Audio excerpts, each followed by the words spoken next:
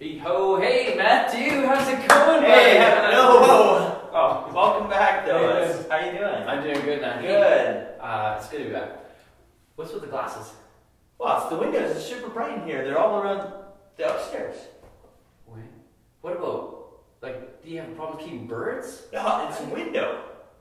What about, like, bees and mosquitoes? No, Greg. It's a window. I can see right out here. No, it's like, oh, hey. it's just windows here. It's a window. Wow.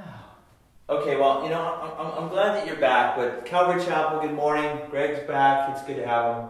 Here's your weekly announcements. Okay, Greg, for the announcements, let's do cartwheels. Remember, we want to do it a little bit more serious this week. No cartwheels? No, okay. This is take 17. Let's shoot straight. Okay, Yeah. a quick leadership training. It started this past Saturday. It was at the church. It's from 7 to 8:30. It's session 2. If you missed session 1, you need to come anyway. Dave's teaching it. You can talk to me, Matt, for more details. Yeah, that's awesome. Yeah. Hey, this month, Calvary, we have community groups starting up. September 21st to the 26th, we got various groups on various evenings starting up, and I believe there's even various themes happening. So why don't you just check out your bulletin there. We got new leaders, we got different times. Yeah, pray about that, and we hope to see you out there this year. That sounds awesome. Mm-hmm. And we're starting a plugged-in potluck. It's going to be the first Sunday of every month, right here at the church. It starts at 1 o'clock, it ends at 3. And if you want to get more connected, if you want to get plugged in, if you want to get to know people, you need to come check this out. Yeah. And lastly, this past weekend, myself and some of the youth, we went out to Thunder Bay for our annual Salt and Light Youth Conference called Consumed. We had a really excellent time. I believe the Lord really was touching kids' hearts. And we actually have a video just as them to share a little bit about what happened last weekend. So why don't you check it out? Yeah. My name's Juliana, and my highlight of the weekend was when we got to help the community around us.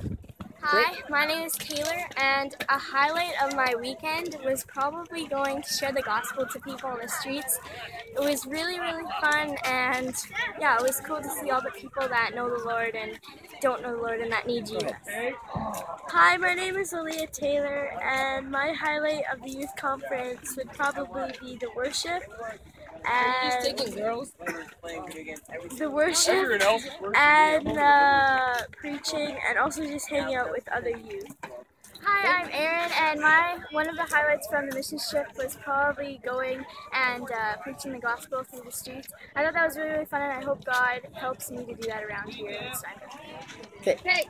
Hi, my name is Jesslyn, and a highlight was when we went to the mall, and then we also went on the streets and told people about Jesus. We did get a chance to pray for some people because most people kind of just didn't want to talk to us and tried to ignore us. So. Hello, my name is Trevina, and something I really enjoyed and consumed was the street evangelism.